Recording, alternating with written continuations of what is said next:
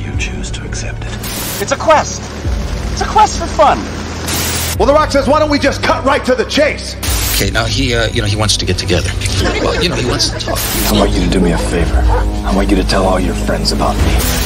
It's showtime, folks! What are you?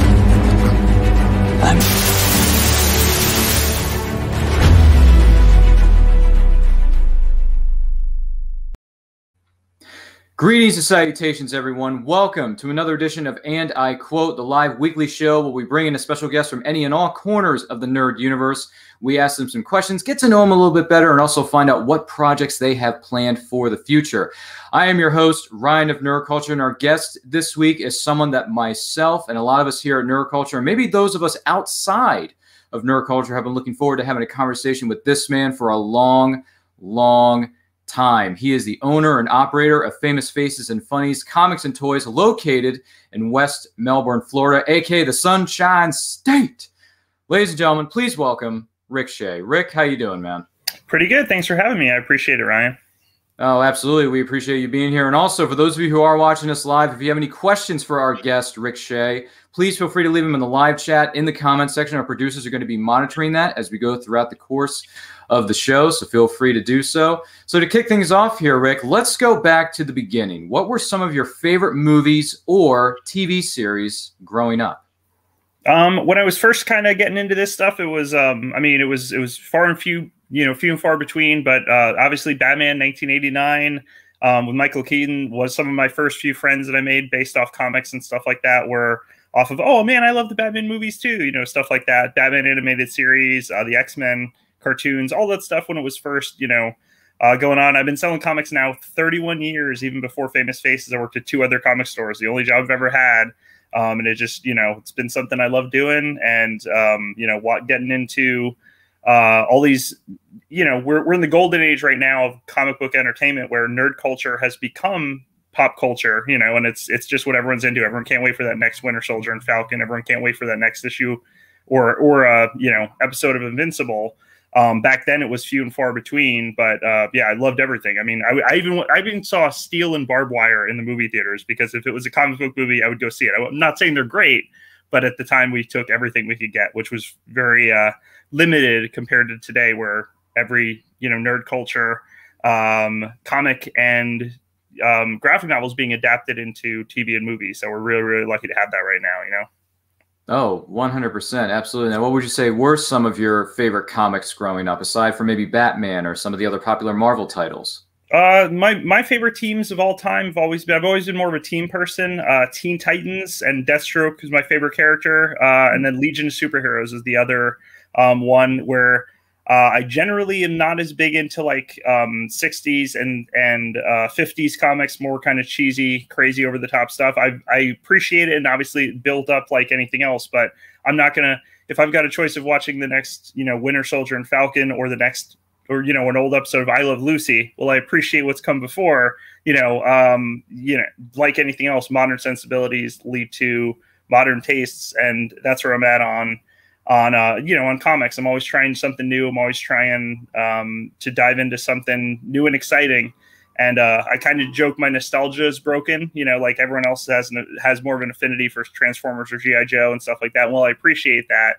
I think I'm more of a, I don't know, I'm just always looking for something new to dive into, whether it's in comics or leading into now all these comic book TV shows and movies. We're just so lucky to have that. So just really in a golden age of nerdy entertainment. It's awesome that nerds are taking over the world, and everyone's excited about all these properties and always asking, tell me more about Invincible. Tell me more about Walking Dead. Tell me more about, this Marvel or DC show or movie. So it's great times we're living in. Oh, 100%. Everywhere you look, there's a comic book movie, comic book TV series, and there's another one in development. There's another one over here. There's another one over there. Everywhere you look, you get a comic book series. You get a comic book series. You get this. You get that. You all get it. Anyhow. Favorite comic writers or artists? My favorite creators are Jeff Johns. Everything he's done from the early 2000s. He started in 1999 with that Stargirl Stars and Stripes series, which is now a great new series on moving from CW and HBO Max. And it was, that's a brilliant series. Everything he did from JSA and Flash, it got me into a whole bunch of new characters like the Justice Society of America. I didn't know much about them before. And he just got me entranced by every issue. Was like, man, I want to know more about Wildcat. I need to know more about, Jakeem, JJ Thunder, Jakeem, and these new characters, and seeing different generations of DC history come together. It started really with the Stargirl run and then just built from there. So for me, Jeff Johns is probably the best superhero writer. I mean, he just has done so many great things at DC with very few misses. And Robert Kirkman, of course, Walking Dead and Invincible are not only two of my favorite series, but two of my favorite endings of all time. I mean, they're both phenomenal last issues. And then my other probably two favorite writers are Brad Meltzer. I've liked everything he's done from his novels to his TV shows to his comics. I was like, man, who's this poor guy who has to follow Kevin Smith on Green Arrow? And then he came in and showed up Kevin Smith and just did an incredible job on Archer's Quest and Identity Crisis and his JLA run. I wish he would write more comics, but I swear he's the busiest guy and one of the nicest guys in the industry. So it just seems like he doesn't have enough time. And then my final favorite writer, Brian K. Vaughan. Why the Last Man is my favorite series of all time. Ex Machina, Runaways, just everything he's done. Pride of Baghdad. I was like, a book about talking lions. How great can this be? And then we ended up selling, 100+ copies in 2 weeks. Every other store was like, you're crazy ordering that many. And we just sold, I probably sold 5 copies to people who had never read a comic before in their life because I wrote a 4-page, pretty much seminar on how much I loved this book. It was, Pride of Baghdad is one of the 2 books I've read in my life that I read and reread in the same sitting and just enjoyed it that much. I'm like, is it just me? Am I crazy? Is this book really that good? And it was, and it got everyone hooked. So, Why the Last Man is my favorite comic series of all time by Brian K. Vaughan. Hands down, I'm more excited for that TV show to come out, I think later this year, probably in September, October on FX. They're filming episode 6 right now. I follow every one of the writers, from Eliza Clark to everyone else on Instagram. And it's just amazing watching this come together. I've been waiting literally 2 decades now for Why the Last Man TV series. So I think that's going to be the next Walking Dead in terms of just like the buzz show everyone's talking about every week. So can't wait to see what happens there. Oh my goodness gracious. And speaking of Jeff Johns, one of the first trades I ever read, because I got into comics just a few years ago, but you know what they say, better late than never. I read Flashpoint. Right. Oh yeah, awesome. Flashpoint's one of my favorite trades because it was one of the ones that at the shop I was at the time, they recommended to me, and I thought, oh, this is interesting. And then I look at the synopsis of alternate timeline. Ooh, I wonder what happens here. And then I read it and I was like, oh my goodness gracious, this is really, really good stuff. And by the way, Why the Last Man? I have not read the series as of yet, but I've heard a lot about it over time. I've heard a lot about it on the interwebs. So I'm looking forward to one day nice. Sitting down and reading it. And when the show or the series comes out, I'll have to keep my eye on the marketing campaign for that because now you have me curious. Oh, I'm so psyched for that. Yeah, hands down. I literally, it was going to be a movie, and then it was going to be a trilogy of movies, and it was going to be a movie, and the rights juggled around 20 different times and had a bunch of false starts. But yeah, hands down with Why the Last Man, I think it's just such a brilliant premise. The execution was flawless. They're also doing Brian K. Vaughan's Paper Girls. I liked Runaways. I wish more people checked that out on Hulu. It had a really, really strong ending as always, like anything else. BKB, but yeah, Why the Last Man, hands down, my favorite series in history. Beats out Watchmen, and Identity Crisis is my favorite thing I've ever read in my life. So cannot wait to see that adapted onto the TV series on FX. Well, I look forward to learning more about that as we go along. Now, what was your first Comic-Con? My first Comic-Con, it was probably a tiny show in, I think, New York, probably in like maybe 1988, probably just a tiny one-day hotel show, and it's funny seeing how it's gone from there to, these humongous conventions. MegaCon is our big one in Orlando every year. We have a 10-booth setup. We're one of the biggest setups there, and it goes crazy. It'll be interesting to get back to conventions this year. They'll, after not having any conventions in this last year, of course, but we're still excited for that. I probably had another small one in Virginia where I met like Eric Larson and a few other creators, and had some great experiences there growing up in probably 88, 89, somewhere in there. And then of course Florida and MegaCon in the early 90s. I've been lucky enough to go to Comic-Con itself, San Diego Comic-Con, I think from 98 to 2010. We had some awesome experiences then. It was back then, I think it was, quote unquote, only 42,000 people or whatever then, before the 125 or 128 cap out that they have now. But yeah, we had so many great times going to comic conventions and, a lot of fun at Comic-Con. And it's always a great time. It's awesome seeing how much the audience has changed and how much it's grown and how many new people are into it. And now it's like, a dream for people to get to, check out Comic-Con and all these awesome conventions and just be able to, see these things before they're really out. And that audience keeps on just growing and growing. So it's awesome. So I'm lucky to have had some wonderful experiences at Comic-Cons. It's been a while since I've been there on the other side as a fan, but I always have a great time every time I go, Yeah. And one of a lot of people's goals, I'm sure, is to go to the WrestleMania of Comic-Cons, which is SDCC in San Diego, California. Once Earth reopens, everything is safe, everything can go back to a sense of normalcy and things of that nature. But that's cool that you had a chance to visit some of the smaller shows, go to some of the other ones, because as we know nowadays, especially, conventions come in all different shapes and sizes. Now, the question that's been on my mind, the question that's been on everyone's mind here at Nerd Culture and outside of the Nerd Culture offices, famous faces and funnies, what inspired you to open up a comic book store, and where did the name Famous Faces and Funnies come from? Well, there's two answers to that question, and they are related. I actually, like I said, I worked at two other stores when I was I worked at Space Coast Comics for my friend Bruce when I was first riding my bike down US 1, which is not probably the safest road for a kid to be riding a bike at 13 years old. But I survived, so there's that. So that's good. But Space Coast Comics, I worked there, and then Pat's Comics for a while, and then eventually kind of hit a fork in the road where there was two comic stores in our area, and one person was like, "Hey, I'd like you to work for me over here." You'd kind of be, fifth or sixth in command, and then someone else was like, "Hey, why don't you come over here? I know you know a lot about comics. I know you love comics. I know you read like 500 comics a month at the time when I was, 14 or 15 years old or whatever."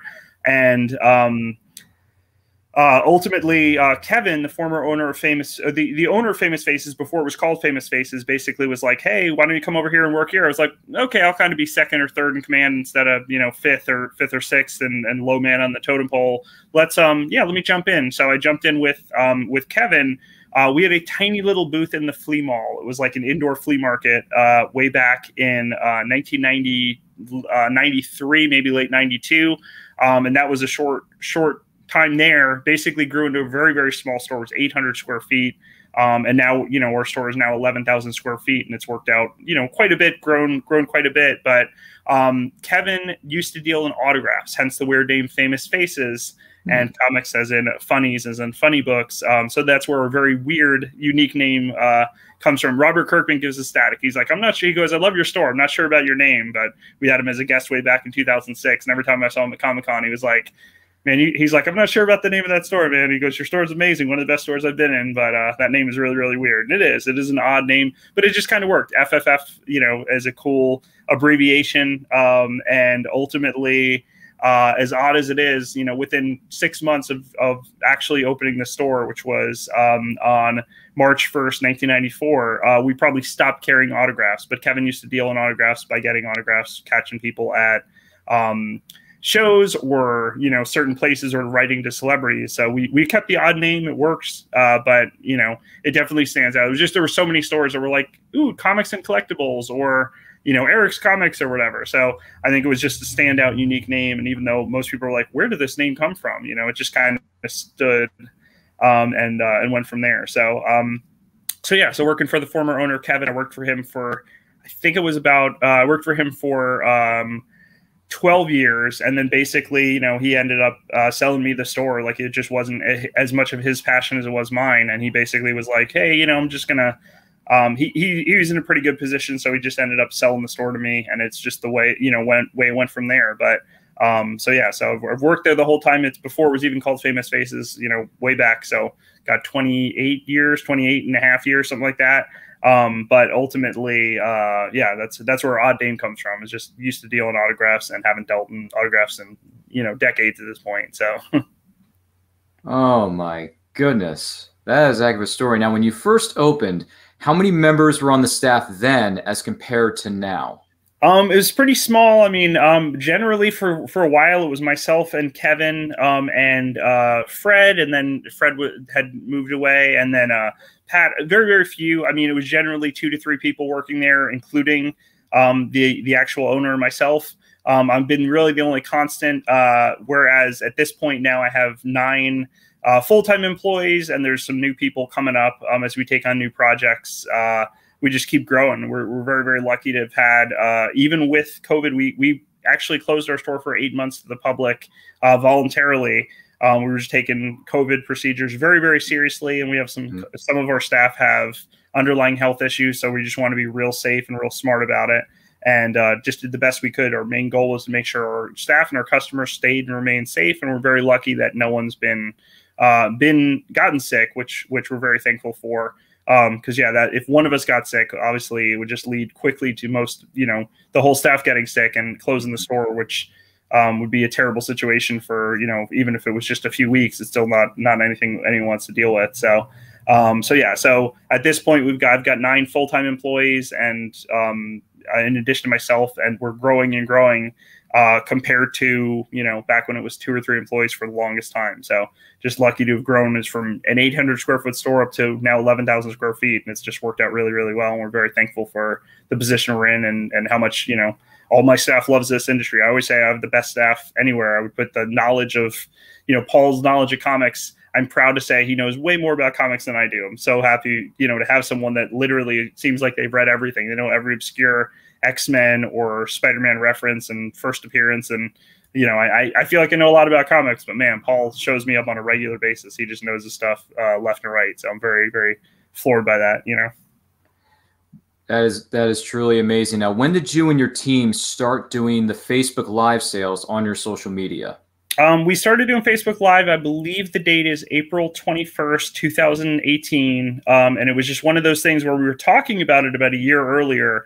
Our friend Marcus at Main Street Comics in Kentucky, he was the first one I actually saw doing this. And I was like, oh, man, this is brilliant. And we talked about it for like 3 months. Oh, hey, we got to do this. Yeah, we'll do it soon. We'll do it soon. We'll do it soon. And then next thing we know, it's almost a year later. And we're like, all right, screw it. Are we ready? Not exactly, but we just got to throw ourselves right in. So April 2018, we just decided, all right, let's get this going. We'll do 2 days a week. And it just kept growing and growing and growing. It went from every Monday with merchandise and every Friday with comics to gradually, okay, let's throw in every other Thursday. Okay. And then as the pandemic hit, and we decided, we closed the public, I think it was March 24th, 2020. That was also last week we got new comics in, there were 6 weeks without new comics, didn't come back till May 20th, 2020.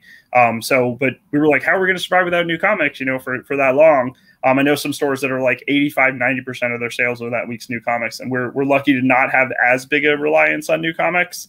But ultimately we were like, well, what are we going to do? So we just did some stuff kind of outside the box. And, Paul had the brilliant idea of doing the 26-hour live auction to go through the whole alphabet, A through Z, a letter per hour, for that first, what would have been Free Comic May. And we were there the whole 26 hours, no naps, no nothing. I mean, just shot right through it.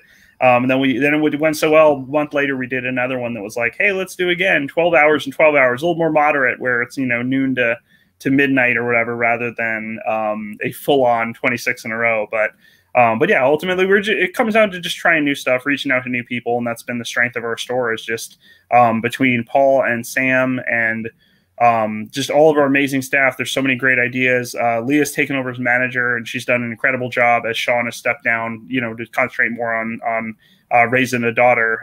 So ultimately, we're just lucky to have such an unbelievable staff that goes above and beyond and works so many hours to kind of keep things running so smoothly. So I'm just so lucky to have so many people that clearly love what they do, and never had a better staff than we have right now, That is truly me. And one of the beauties about social media, and this is just real quick coming from me, this is how I discovered you guys, was through social media, was seeing things pop up on our feeds, whether it be through Facebook or otherwise.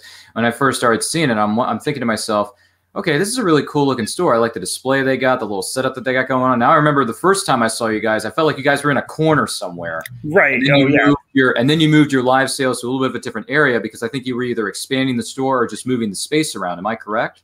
Right. We used to do it in the office just because obviously running it at the same time that we were open, it was kind of like, oh, can you go grab this? Oh yeah, we'll run around the corner to the back room. We're in an very odd shaped building that used to be a 2-screen movie theater. They used to run like concerts and stuff there. So that's what. When we first moved into this plaza, we moved into the plaza in December 2007, and for 1 month of my life, I had 2 stores. There's a reason people are always like, "Oh, are you guys going to expand? You guys seem to be doing well." I would much rather have one giant superstore at 11,000 square feet than have 2 or 3 stores because, even that 1 month juggling 2 stores, it was a lot. It was like, we just didn't want to close right before December. It was December 2007. So closing a month before, the month of holiday shopping season would have been crazy. So people were finding us on Lake Washington and I think it was like 2,700 square foot store. And then the one we moved into was 2,800, just in a better area right down the street from the mall, right near 95. So yeah, very, very close to everything. But for me, I would always rather just keep on growing and growing, size wise. And again, I can't, unless I can clone all of my staff, I don't think we would have quite the same success if we moved to another area. So we started off in the office where it was a tiny little, a small 1,000 square foot room that was crowded as can be because there's so much stuff in there. So going from there to once we decided, hey, we're not going to open for a few months, let's go in the back room. And then since then we've kept it in the back room and we just stay safe. Every once in a while someone's like, hey, how come you guys aren't wearing masks? But we're generally about 15 to 20 feet away from anyone else in the store, just because we have a few racks on wheels and we've kept those through the years as the store has grown and changed, and it's helped where we kind of have those like cordon off the area we're at. So anyone else that's running to the shelves and grabbing stuff, potentially interacting with customers, of course, has a mask on. But ultimately, myself and Paul or Steven or Sam, we're the only ones there generally without a mask on. So.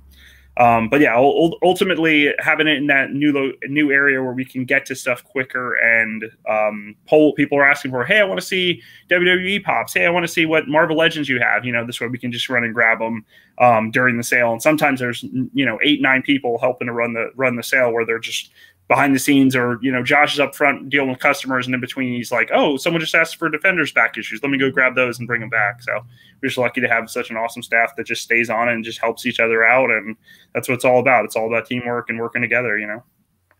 Seems no one ever sleeps at Famous Faces and right? Funnies. Honestly, everything that goes on there, every time I see you guys on live feeds and I see people rushing from one aisle to the other to grab stuff for other customers that may have special requests during either the live feeds or when you have customers physically in the store, I'm thinking to myself, how can these people do it? I mean, honestly, I feel like you guys just run on constant fumes and a lot of Red Bull. I mean, my goodness gracious. Pretty much. I mean, that's what it comes down to. It's just, it feels like we don't sleep. We kind of joke about, we finally started turning on our away message in the middle of the night, but people would message at 2:30 or 3 a.m. and I'd get right back to them and they were like, oh my God, I was not expecting a message till, the next day. It's like, we finally were like, all right, we're leaving the store at midnight or 1 or 2. It'll be finally turned on the away message. But generally we just try and get back to people as quickly as possible. And that's what it's all about, is just communication. Whether it's someone new that's finding us from the live sales and giving us their email, we're like, oh, we already have your thing drafted. We just needed your email to send you an invoice. We've really got it down to a great system. This last year, especially, James has really done an incredible job doing all the majority of the invoicing, and he and Sam kind of put their heads together, and every month they're like, hey, here's what the calendar should look like. Let's do this for a special Marvel live sale, a special Pop live sale. Hey, we did the $5 live sale for our anniversary. We sold close to 1,000 items for $5 a piece. It was insane. It was just nuts. We expected it to be like, oh, we'll sell 400 or 500 items at $5 a piece, and they reacted much bigger than we thought. We had 100 people watching. So yeah, it was nuts. It was just crazy. So you never know exactly what's going to sell. But we were lucky to have, I think Bleeding Cool, I think Gail Simone put it on her Facebook or tweeted it, so we were lucky to have some friends in the industry to kind of help make it where 100+ people were watching us sell $5 stuff. And they were like, are you sure that $35 Deadpool graphic novel is $5? We're like, it's all $5. We've just got a lot of stuff where we're just overstocked. We got it on a sale. We're hooking you guys up. So that's what it's all about, I should know. I was there. I watched that live feed. I saw the numbers kept on climbing, and then people were saying, "Don't share anymore. Sam is tired. Don't put Sam and her crew through any more trouble." And I said, "I'm sorry. I got to share this because you guys are awesome-tacular and you're killing it." Right. Thank you. I can't help it now. Before Earth shut down due to the situation with the pandemic, when did Famous Faces and Funnies start having a booth or a setup at Comic Cons, and how did it go from start to where it is now? We've been at MegaCons and stuff like that. Even before that, it was like small, tiny one-day shows. JB Brightbeal was the guy who ran MegaCon for years before he sold it to CrossGen. And before he was doing MegaCon and filling up the Orange County Convention Center, he was doing tiny one-day hotel shows. So probably 95, 96, just within a few years of being around, we were doing those tiny little shows. One day was in Vero Beach, one day was in, Daytona, whatever. Stuff like that. So we were doing those conventions just years ago, as soon as we could, and doing, it was so different then, where it was a one-day hotel show without in the middle of nowhere, and it was like, oh, this one focuses on anime, this one focuses on straight up, silver and bronze comics. It was different. But yeah, we were lucky to be doing small shows, and then gradually grow from, one booth at MegaCon to 2 booths to 3 booths. As last year, especially in my limited downtime, I've gone through a lot of paperwork and stuff like that, and it's like funny seeing, we did MegaCon and we did X amount, and it's, we were excited then about it, and it's like we're doing then a 10th of what we're, a 10th or a 5th or whatever what we're doing now at a show. But it was just like anything else, you use that to grow and kind of establish a new audience and hand out a bunch of business cards, and if someone gets a good deal from you, oh man, that DC Direct figure you sold me for 20, that guy has it for 50, that's awesome, you guys gave me a good deal. It's like we just try and treat people fairly. We know what we paid for it, and we're not greedy. We're just trying to make sure everyone leaves happy with a smile on their face. That's what it's all about. It's what we love doing, is just getting people excited about the comics we're passionate about. And we enjoy doing what we love. And I think it shows in our staff every single day, That is truly incredible. Now, when Earth reopens, have you and the team at Famous Faces and Funnies considered getting a booth at shows outside of the Sunshine State of Florida, maybe doing a little bit of a road tour for you guys? We've kind of talked about Heroes Con for years and years, because it seems like that's the most like comic focused thing. That's in North Carolina, and it's definitely a big kind of step. We've done Dragon Con before, way back. We've done Heroes before. It's just been 10 or 15 years since we've been to either of those shows, and the question is, will taking a giant U-Haul truck versus all the way there. Last year for Mega, we ended up taking 2 U-Haul trucks. We had that much stuff ready and packed, and I was like, we had one that was ready, and we're like, yeah, this is gonna fill this up. No, everything else is packed and ready. Screw it, we're taking a second truck. So last second, I called the company and was like, hey, can I rent another truck? They're like, you were just here. We're like, we know we have more stuff than we thought, so we needed a second 24-foot truck. And they were like, all right, sure, if that's what you want to do. So that was definitely a giant step up, where we were where did we put it all in our booth? It was crazy. And we still had some stuff on the truck that, like, after we sold stuff on Thursday and Friday for Mega, we went to the truck each night and dragged more stuff off. And we're like, oh, cool. Hey, we sold these statues. Let's pull a second or third one of that same one and bring it, So ultimately, I think we will go to Heroes Con. I think we will go to Dragon Con and some other stuff like that. It's just a matter of playing it smart and safe, and gradually seeing how MegaCon goes when that comes back in August. If they don't cancel it, if they cancel, we understand. We're not going to, be too brokenhearted about that. We'll be back when it's there. And I also co-own alongside Mike from Mike's Comics, Mike Priest, Orlando Toy and Comic Con and Melbourne Toy and Comic Con. I get questions almost every day. Hey, when are you guys bringing that back? And we're like, we're going to be slow and steady. The last show we had was amazing. We had Donnie Cates and Ryan Stegman and Ryan Otley and some giant names for that. So the last thing we want to do is put on a show that's like a reduced kind of diet version of that show. So we'd rather come back strong and be hopefully put on our best show yet when we come back. But it's just a matter of the amount of work that goes into it, especially Sam. I mean, she does an unbelievable job of getting everything together, making sure every dealer, I don't know how she keeps it all straight in her head. I feel like I'm fairly good at what I do, but Sam, just amazing keeping track of everything. And it's just like, she's like, oh, well, this person shouldn't be next to that person because what they sell is so similar that, you don't want someone to be at someone's table and we'll go over to the other person's table. She's like, so we'll move her over here, we'll move him over here, and this person wants to be in a corner and this person doesn't want to be in a corner. And I'm like, it's amazing. It's like Tony Stark with the like hologram board where he's like moving stuff around. That's how Sam's mind works, and it's amazing that she does such a great job of, oh well, last time this person said this, and they said, oh, they can move to a corner instead, and I'm like, I don't know how she keeps it straight, but the amount of work that goes into it, the months and months and months of planning for a convention like that, and the last thing we want to do is sign a big guest and then have them last second go. COVID still is in effect. Let me not go to that show. Last second is the last thing we want to have is people show up and expect to see a big guest and then they pull last second. So we're just taking it slow and steady, and we'll be back when we're back. But the earliest I can see it is be January, February, probably for 2022, just to be safe, because the 6 months of planning to make sure everyone has a great time at the convention, and just juggling. It'll be interesting to kind of see how hotels and how convention centers are, what they're charging and everything when it all comes back. So slow and steady, but eventually I can see us, maybe it might not be for 2 or 3 years, but I think we'll end up going to Dragon Con or Heroes Con or some other conventions along the East Coast, Southeast area, and see how that goes. So yeah, we'll see what the future holds. Well, it's true what they say, slow and steady always wins the race. You got it. Yeah, certainly.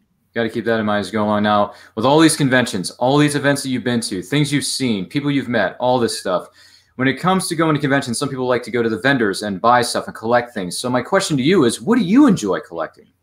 I'll buy pretty much anything with Deathstroke on it, Titans, Legion, like my favorite stuff there. I don't take home near as much of the store as you'd expect. I think it's kind of like a fine line.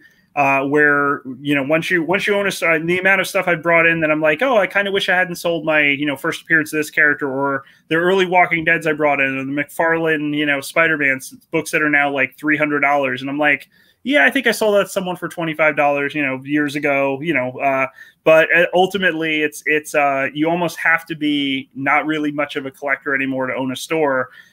There was someone arguing on message boards, like a retailer message board years ago, and there was like a one per store item, and it was like the hottest book. It was like $200 where everyone was like fighting over it. And this guy's like, oh, well, I got mine in, and I kept mine for my own collection. I can't have an incomplete collection. And everyone else is like, you do you, man. But if I were you, I would sell that for $200 now. You can always replace it later or whatever. And the guy's like, well, then I won't have it in my collection. And it's like, you have to decide, are you on the side of a retailer who's trying to do this for a living, or are you a fan that's kind of, just sort of almost like a backpack dealer or whatever. So, and the guy like couldn't take anyone's advice. And he's telling all these people, he's telling a guy that owns 10 stores that he's wrong. It's like, I'm going to take the advice of the guy who owns 10 stores and is a very successful and a great guy, and I would definitely side with him on how best to run it. So ultimately, I don't take home a whole lot compared to what it used to be. There was times I was filling up a long box, I think every month at at one point when I was first working for Kevin, where it was like, oh, I was buying almost every comic. I was reading literally 300-400 comics a month, which is insane. Because at this point, I think if I'm reading 150 comics a year, I'm surprised. I mean, it's just I'm reading a lot of number ones and PDFs of stuff in advance from Image or Boom or whoever's kind enough to get them to us in advance, and then but base our orders off of that and say, oh man, hey, Nottingham was better than we expected, and that's why we ordered more aggressively on that than a lot of stores did, and then still sold out. We sold every copy, and just went quickly, but sure enough, we're able to read books like Stray Dogs. It's a book we love. That's it's basically Lady and the Tramp meets Silence of the Lambs. So that's a crazy book from Image that we really enjoyed. We liked it so much, I think we ordered like 60 or 70 copies of number one and got people into it. And when it became kind of a buzz book and kind of took off a little on eBay, we sold every copy at cover price, and just are like, hey, here's a book we really enjoyed. Check it out. And everyone read it went, oh my God, this book's crazy. Silence of the Lambs and Lady at the Tramp. That's a wild mix up, but yeah, sure enough, we enjoy what we're doing, and I think it shows in the passion of our staff and how much we love comics and really just have a great time doing this every day. Absolutely. Now, when conventions and Earth reopens, is there anyone in particular you're looking forward to meeting at a convention somewhere down the line? I mean, I've been pretty lucky at San Diego Con back when it was much calmer. Like, it was awesome to just walk up and meet some of the biggest legends in the industry. I was able to meet Stan Lee a bunch of times between, I think the first big con I went to as a dealer was through Space Coast Comics in like 90.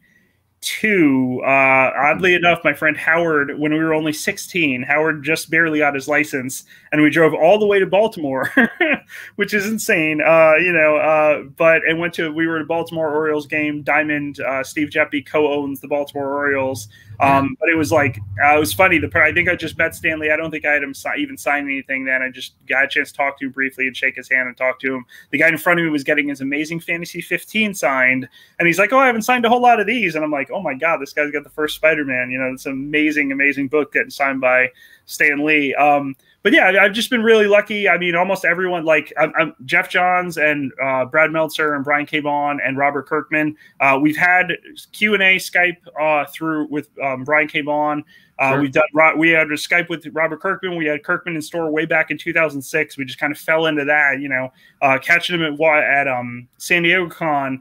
He was like, oh, hey, I was like, oh, I'm going to buy, you have Walking Dead #1 on your table, later on a $1,500 book. And he's like, oh, do you think it'd be okay if I charge $10 for this? I was like, Robert, I'll buy a bunch from you right now for 10.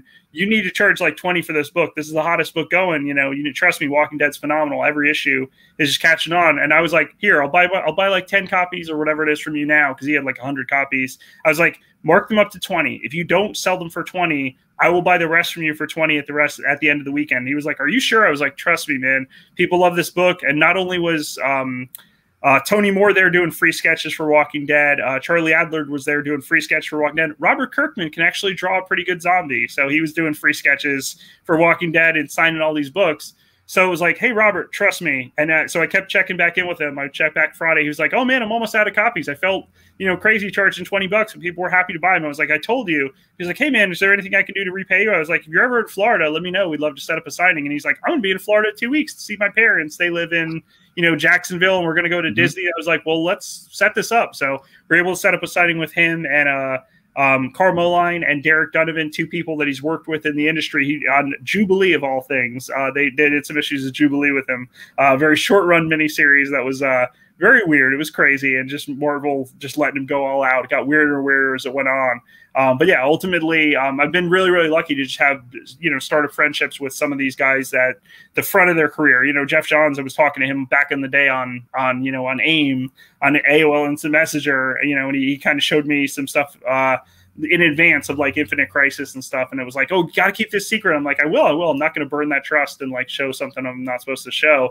But yeah, I've just been really lucky to meet almost everyone in the industry that I've wanted to meet, and been like Walking Dead. We were able to watch the premiere of that at San Diego Con at the panel. In that same panel, I'm literally, and I look over to my right, and I'm like, oh, there's Simon Pegg. Oh, he was like, shh. I was like, hey, I'm cool, man. I'm not gonna blow you up. If he's here as a fan too. He's a giant comic book fan, so he's as excited to watch the first episode of The Walking Dead as the rest of us are in this panel. And it's just kind of funny, bumping into people like that where they're incognito. Glenn Danzig is at a show buying, he's got a name tag that does not say Glenn Danzig. It says somebody, it's his agent's name or whatever. And it's like, and we're talking to him, and he's like, quiet, man, quiet. He's like, don't blow me up. Like, we're good, man. We're not going to ask for pictures or anything. It was just cool talking to all these people that, San Diego, especially then, it was like such a low key thing. You'd walk down the street and you're walking next to Kevin Smith. Oh, there's Tom Lennon from The State. He's a big nerd and into, like, he was helping to host the Eisners and stuff like that. So yeah, I've just been lucky. I mean, almost all the Walking Dead cast that I've wanted to meet, I've been able to meet. Almost all of the big celebrities. I've been pretty lucky to catch almost everyone I want to. And at this point, if I go to MegaCon or something like that, I don't leave the booth. Like people kind of joke about like, oh yeah, I rarely leave my booth too. I'm like, no, I like never leave the booth. I'm like, I'm there, the whole day from 10 a.m. until 7 and just like clockwork. Like it's crazy. So but yeah, I love what I do. I just love this industry. I love everything about it. And I'm just glad to see it's changing and evolving, I think, in a better way, where more and more people are kind of getting into this stuff. And it's definitely a lot more fun, going to these conventions and seeing such a cross section of people leaving with something that makes them really happy, getting to meet a celebrity and all that stuff. So yeah, just going really well.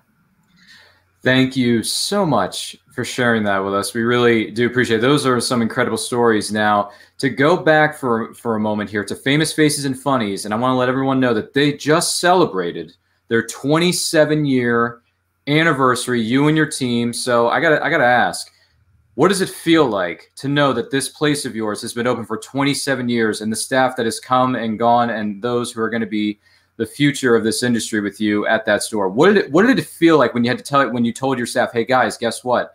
We're 27 years young. How does that make you feel?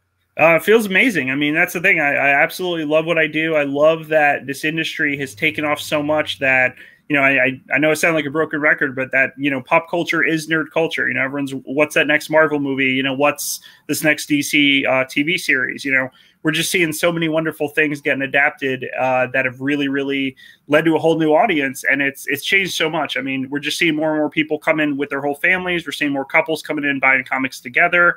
That's probably the most positive change I've seen over the last 27 years of Famous Faces, and watching that grow to a whole new audience and people getting hooked on, you know, something like Invincible. Like the Invincible, the first few episodes came out, phenomenal series. It's so good.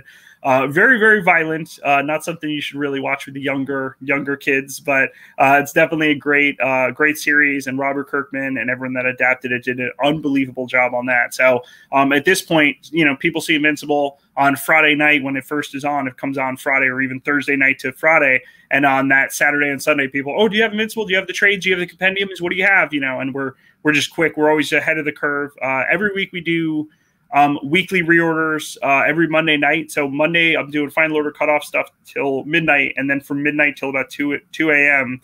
I have a friend, that Diamond, that keeps my vampire hours. It's up in the middle of the night. So he basically will call. We'll just go over, oh, I need 3 more copies of Invincible Volume 4. I need, you know, 5 more copies of Invincible Volume 1.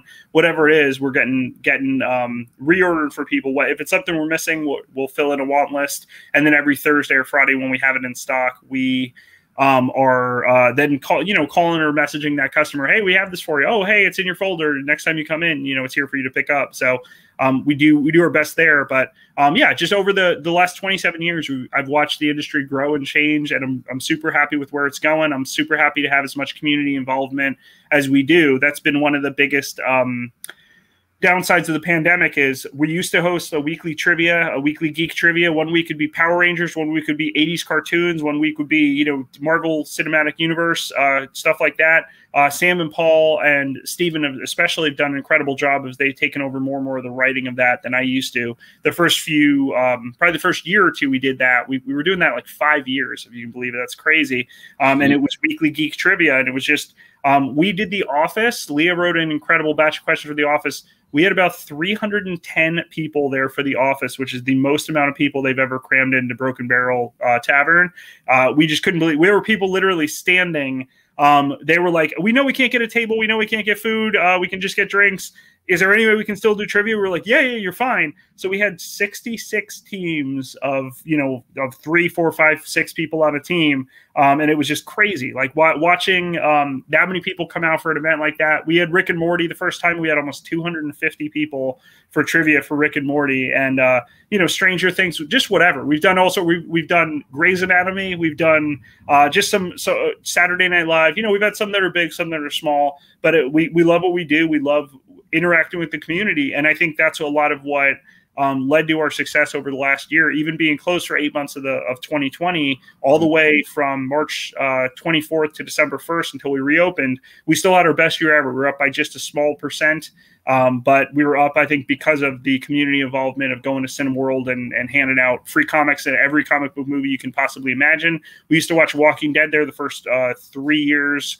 We were watching Walking Dead every single Sunday for free. It was a free event. It was a lot of fun. And it was just a community involved. Even before the movie started, we would do like silly little, hey, shoot this, moving zombie that I've got, this giant Walking Dead, like the bicycle girl from the first episode or whatever, like, shoot this silly zombie with a Nerf gun or whatever. Or, oh, hey, you bought a Walking Dead prize pack. You got a little zombie figure. Underneath it would say, we used to have it where it said you won, but eventually the people that worked there were like handing it to their friends for their win, so they would win a free graphic novel or whatever. So eventually it was just like, oh, well, if you have number 19 is the first spirits of Michonne. So number 19 or number 27, the first spirits of the governor, is written on the bottom of your zombie. Come on down. You want a free, graphic novel or free $10 gift card or whatever, just something like that. We just try to do as much as we can in our community. And that's something that's grown a lot and helped us grow over these last 27 years. And hopefully hopefully, for 27 more years, we'll keep, and then some, we'll keep doing this. But I'm just lucky to have such an incredible staff that really loves what they do. And I think it shows every day in their awesome ideas and brilliant things that have really helped our store grow. So very, very thankful for that. Well, I think it's fair to say my hat's off to you, and as well as congratulations to your staff on 27 years, and we wish you the best for 27 more years, and maybe then some moving forward. Just make sure you have plenty of energy drinks in the back. Right. Now, if you had to describe just a few of your staff members as a comic book character, who would you describe him as? That's a great question. Paul would have to be somebody X-Men related. That guy knows more about X-Men than I'm convinced most of the Marvel editors. I swear, man. He knows every little tiny bit of information about the most obscure villain. I'll be like, oh yeah, this character probably only appeared once. He's like, actually they appeared 3 times. They appeared in, X-Men 310 and 337, and then again in adjectiveless X-Men number 45. And I'm like, only you would know that. But he knows every little thing. I don't have any quick answers off the top of my head, but like I said, if Sam's almost like a Tony Stark in the way their mind works, and just the brilliance of coming up with new ideas to keep things fresh for the live sales. We started doing like Star Wars live sales once a month, whether it's Star Wars comics or trades or merchandise or Star Wars black figures, and just hands down, we've really, really lucked out. Just having an audience for no matter what it is, whether it's a pop live sale or a comic live sale or a half off graphic novel sale.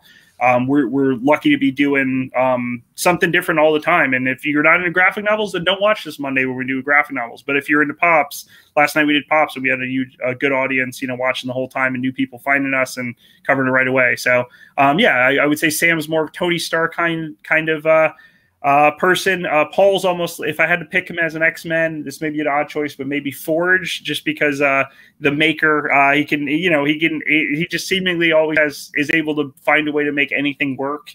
So maybe that's it. Kind of a stretch, but I don't know. But there's some quick answers for you on a question I'm not too. I kind of probably have to put some more thought into, but I'm just lucky to have a brilliant staff that really loves what they do, and they love the freedom of like, hey, if sorting back issues is not for you, then I'm not going to put you on something you're not enjoying. There's some staff where it's like, oh, that's not really their area of expertise, so I'm going to hand it over to someone else that's kind of more suited for that or enjoys doing it more. I don't want people to be.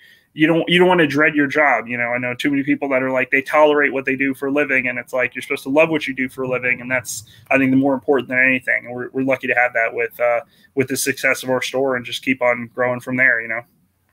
That is all good. I can certainly understand that. Now, if you could look through one person's email without them knowing, whose email would you look through? I think this answer the last year would be one of the higher ups at DC, maybe Jim Lee's, but probably not for the reasons you'd expect. DC has made some very odd choices. I've always been a lifelong DC fanboy. I love DC. I even don't mind as many of the DC movies. Some movies from DC that were not necessarily wonderful. I don't know. I overall enjoyed most of the DC stuff. I love the DC TV series, everything from CW, everything on the DC app. I mean, Doom Patrol is amazing. Titans I've really enjoyed. It's gotten better as it's gone on. And there's just we're so lucky to see so many great things there. This last year, DC's choices with leaving Diamond and then jumping to 2 different distributors and then cutting down from that to one of the 2 distributors means we've had 3 different distributors for DC in the last year. They also forced us to do Final Order cutoff on Sunday night. I try and have 1 day off a week. I think that's fair. I've been working 6 days a week since the pandemic started, and sometimes even Sunday because of the 26-hour live sale or the stuff like that. So DC in the last year has made some choices that I definitely don't agree with. They treated us like gold for years and years. They've laid off almost all their staff that we were really friends with. And I understand, I know it comes down to big business and AT&T buying out WB/DC, and it's led to, tons of billions of dollars in debt that it's the comic wing isn't going to make or break that. So it seems like some odd choices that I wish they hadn't made. But yeah, if I had to say Jim Lee as a higher up at DC to see what in the world the process of making all these changes that have made our life harder and basically led to us selling a lot less DC comics. I mean, like I said, every Monday we do direct orders, and in general, I'm spending about $1,500 or $2,000 on reorders every week. DC used to be a third to half of that. And at this point, it's such a small amount because it's they've made it harder for me to get reorders. Whereas every week I'm getting effectively a pallet worth of comics coming into our store, and it's by DC taking their initial orders out of that, we no longer do palletized shipping through FedEx because it just didn't make much sense to be like, oh, hey, you're losing a third of this, so it's cheaper to pay per box through UPS than anything else. But without getting into the boring logistics of it, DC has made our lives harder, and it's led to us selling less DC comics in this last year compared to what it is. We'll always sell Batman Year One and Watchmen. We have over 50,000 graphic novels in our store, so we're not exactly short stocked on anything. But before all this went down with going to a different distributor and them leaving Diamond, I was like, hey, let me get 25 copies of Watchmen. Let me get 15 copies of Batman Year One. Let me get 12 copies of this book I believe in. So we stocked up pretty well, but ultimately it's just, if you're going to make my life harder, it's harder to give you money and justify giving you money. Whereas, Image and Boom and even Marvel, they've really done a lot of great things for retailers over the last year. And really, offered returnability on some books and really, really helped take the burden off retailers, which we appreciate greatly. Whereas DC is kind of just, I don't know, they made some choices. I love the characters. I love a lot of the creators. They've made some tough choices that I really wish they thought about more or got more input from retailers. And it just seems like every time we turn around, it's something else. They're going to stop printing their whopping one-page poster / catalog. So now we literally need to print it out ourselves and hand it to our customers that fill out a previews. It's like, seriously, you can't print a one-page catalog to give us. You made it harder and harder to tell people what's coming out. And if people aren't excited about it and don't tell me they want it, I'm going to order less. So I hope that's worth it to save a few pennies to, not send me 50 copies of a checklist anymore. Like, we're willing to pay for them. We're willing to pay the whopping $5 or whatever if that's what it came down to. But it just not having a professionally printed checklist from DC because God knows they're going to save a few pennies here and there. It just seems like an odd choice. So who knows? But yeah, that if I could stoop into someone's email, it would be like, hey, what is the logic behind this that has led DC to selling a whole lot less? And anyone knows me knows I've been a DC fanboy my whole life. Titans, Legion, Deathstroke. I love all DC characters. I love almost everything they've done. But this last year has been a challenge, to put it lightly. And yeah, absolutely. And we're sorry that certain things have gone down. Hopefully things will get better later on, either this year or next year. You never know. All you got to do is just keep those fingers crossed, hope for the best. Now, last thing, and then we're going to turn things over to our audience because there are a number of questions coming in and I want to get to them as best I can. Cool. So, Rick, if everything in your house had to be one color, what color would you choose? That's a good question. Maybe Deathstroke blue, I guess, if I had to. I guess I would go Deathstroke blue, if it came down to it, if I had to force everything to be one color. So maybe just because orange is a little too loud. So. All right. I can see that. Now, first question from we're going to take the questions from the audience. This one's coming in from Dustin McDonald. He asks, what do you think of Garth Ennis's Punisher run? I personally love how crazy and dark it is. It's one of my personal favorite runs of all time. I absolutely love Garth Ennis's take on the Punisher. He is the definitive writer for Punisher. I loved his Marvel Knights run. His Marvel Max stuff is even more crazy and over the top. Absolutely not kid-friendly, but really there aren't a whole lot of Punisher kid-friendly stories. But yeah, I absolutely love Garth Ennis's take. And they've done... Some of it was really over the top, the Marvel Knight stuff. Some of the stuff where he's basically holding up, Daredevil like a shield against the Russian. And he's like, what, he wakes up after his face is all beat up and he's like, what happened? He's like, we had a team up. It's like, he used you like a shield, Daredevil, but Garth Ennis, whether he, there's some characters I wouldn't want to see him write. I wouldn't want to see him write the X-Men or the Justice League or whatever, but ultimately Punisher, he just gets that character like nobody's business, and I think is the definitive Punisher writer. So yeah, I absolutely love his run, and he's added so much to the mythos and done an incredible job with it. So fantastic stuff. Well, real quick, one's more of a comment from our friend Sage. She says, Cosplay Michael wants Rick to know he says hi.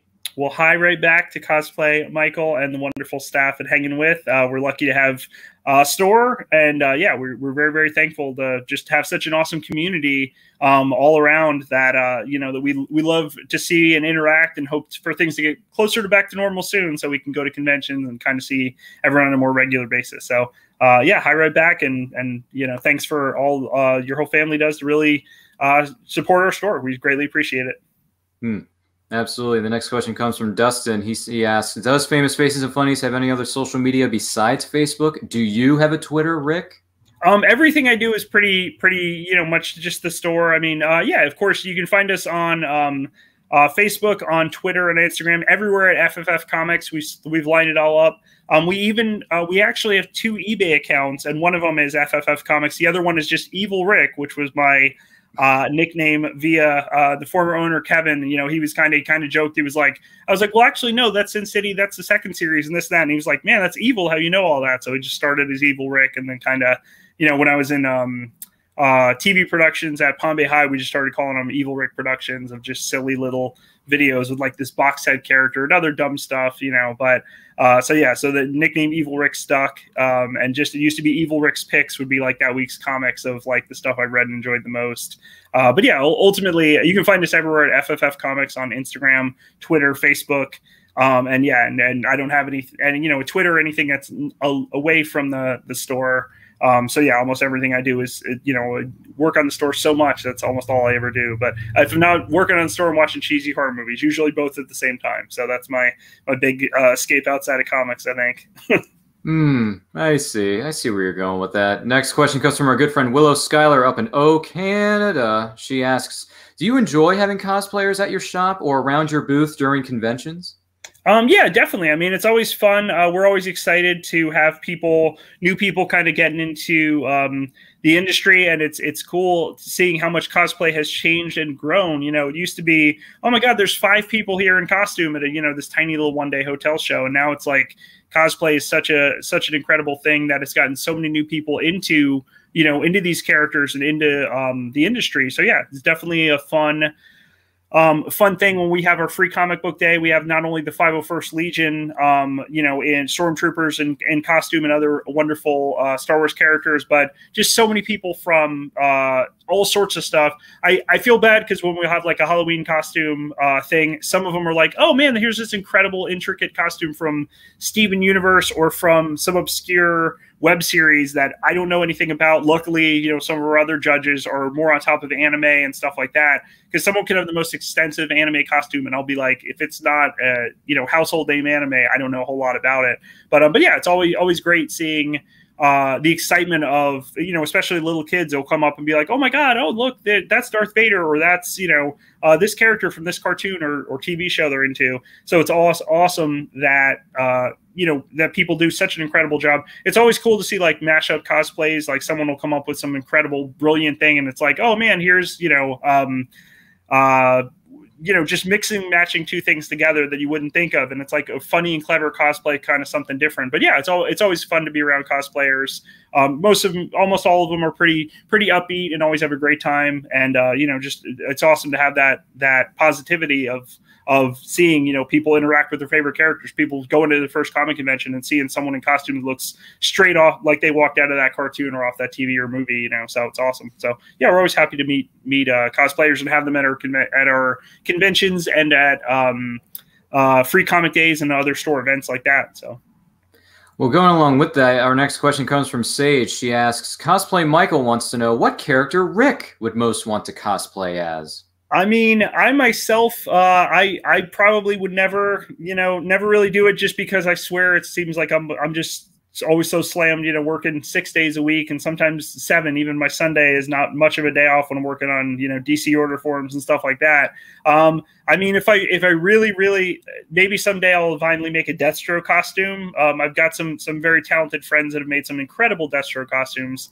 And both Trey and Haas and stuff like that actually have a Deathstroke mask made by a friend that it was like, oh, I'm going to get rid of this. I was like, oh man, that's awesome. So I grabbed that from him. But yeah, ultimately, I myself, it seemed, I can't imagine cosplaying anytime soon, just because I'm always glued to the booth and like just constantly working at any convention or whatever. But yeah, if I had to pick a character, maybe someday, maybe I'll finally say, hey, let's do this outside of a con. Let's do a Deathstroke cosplay. So maybe someday I'll dive into that.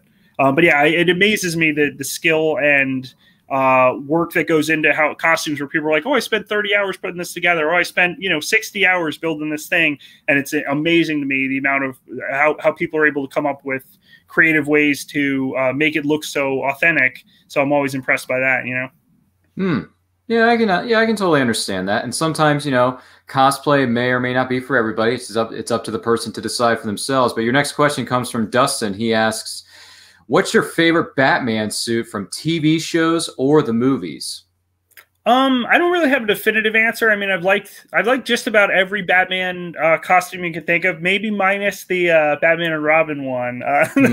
Yeah, the less said about 1997, the better. I think so. Other than that, I mean, I've enjoyed almost every version, whether it's on the big screen or the small screen or anything. Yeah, I don't have any definitive answer, but I've liked almost every take on Batman's costume that they've done. I think I'm always happy to see them trying new things. Some work out great, and others are like, man, that's a choice. But yeah, other than the basically anything that's not the 1997 Batman and Robin, I think I'm pretty happy with. So don't have a real definitive answer on that one. So. No, I gotcha. You're wise beyond your years, Rick. Now, everyone's been asking, Famous Faces and Funnies in West Melbourne, Florida. What is it like? What does it look like? What are some of the things that may be thrown into the mix for good measure? What kind of items do you exactly sell in your store? Well, we have something for you who are watching, whether you're watching this live or at the replay. Check this out.